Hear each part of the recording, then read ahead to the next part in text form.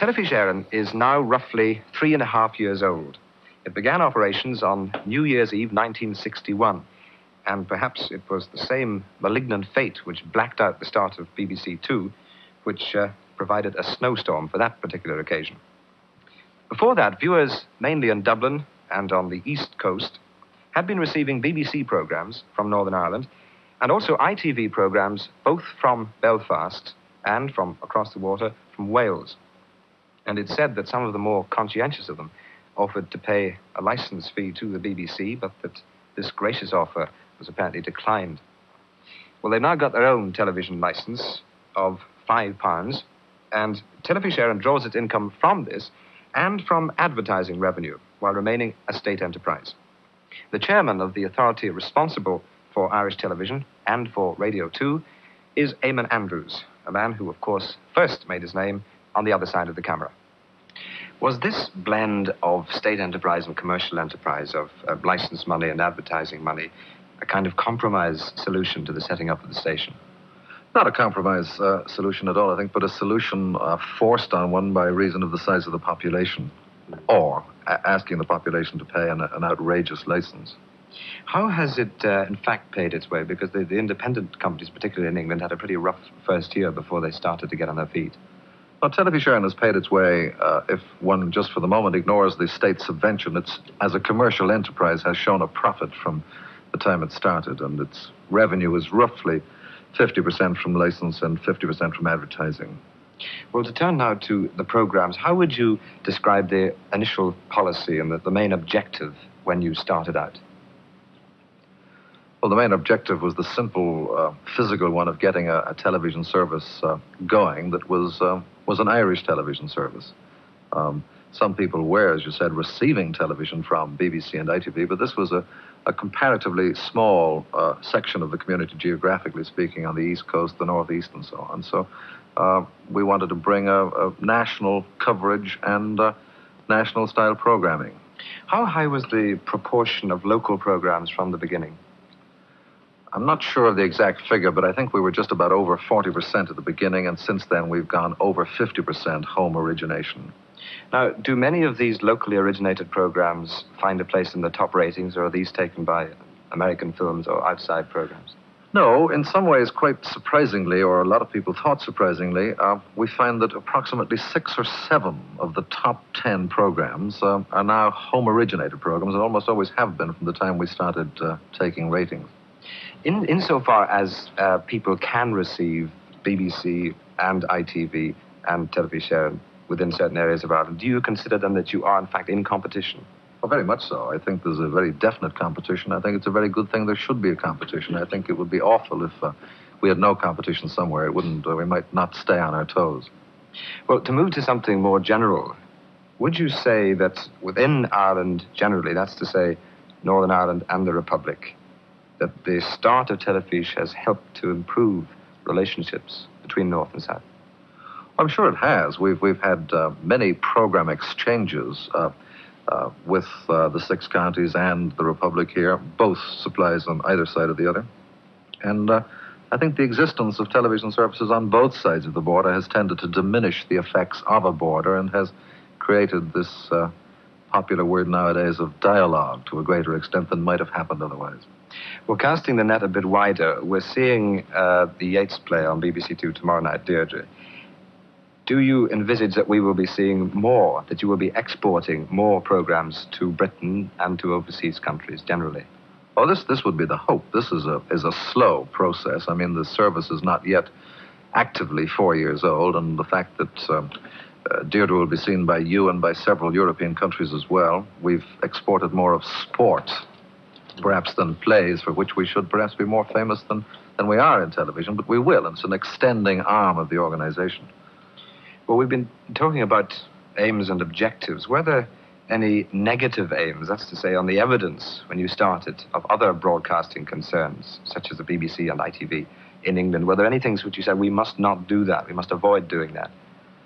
I don't think we went about it that negative way, because it was such a tremendous task. Some of the things that one shouldn't do on television become obvious every 5 minutes, no matter what the service is. But I think we tended more to look at what can we do? How much of this can we achieve with the resources we have?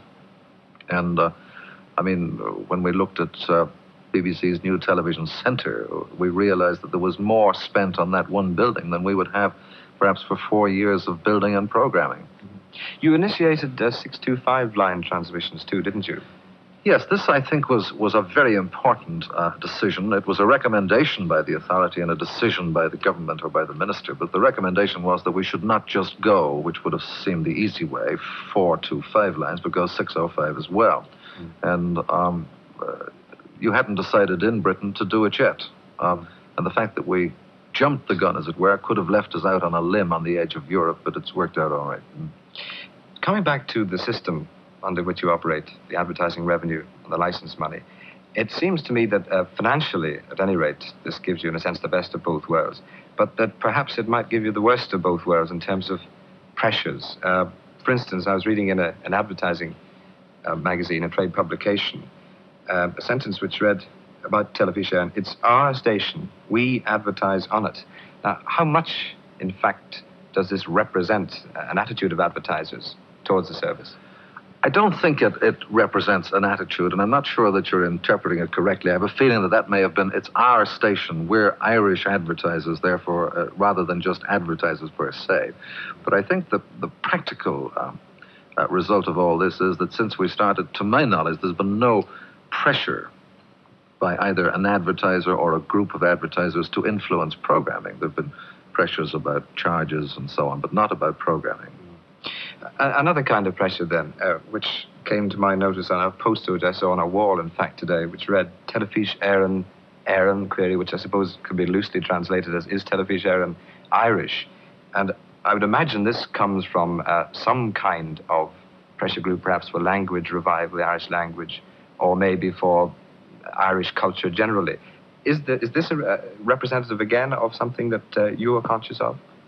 Well, I don't think there's any television service in any country in the world that's not under pressure from some group of people who are keenly interested in any particular topic. This is natural, and in many ways it's a good thing that you should be under pressure and be reminded of things. But the Irish language is a very important and very sensitive topic in Ireland. It's a committed national aim to restore the Irish language, and there's many efforts to make us a bilingual nation. And some of these groups feel that Telefish Éireann is not doing enough. On the other hand, there are some who feel it's doing too much, but a lot of them feel it should be more Irish. And of course, the authority is constantly conscious of reflecting what is national, what is cultural, what is Irish. Well, could I raise a word which cropped up in a Panorama report some months ago? The word censorship. Panorama reported on censorship vis-a-vis the cinema and books. Is there a censorship on Irish television? No. There's no outside censorship on Irish television. Whatever censorship, and the word I don't think is mentioned in Telefish Éireann, but since you use the word, the effect of a censorship is an effect that's done within the organization. Producers, writers, those in charge of programs know, or I think for the most part know and feel what is acceptable outside, and we've run into very little trouble in that direction. We have run into some, but it's only a minute part of the output. Well, a final question about yourself. You've been known for a long time in relation to specific programs in Britain, and not as an administrator. And I wonder what attracted you to the particular post that you now hold, and what you think that you brought to it. Well, the simple and the first thing that attracted me to it was when I was asked if I would become chairman of this group by the Taoiseach. It was the simple fact that we didn't have television, and I felt for a long time we should have had our own television. This we now have. Since then, the interests of being involved in the administration of a television service have fascinated me, and having seen it from one side to see it from the other side, I find an extremely intriguing and sobering experience. Eamonn Andrews, thank you very much.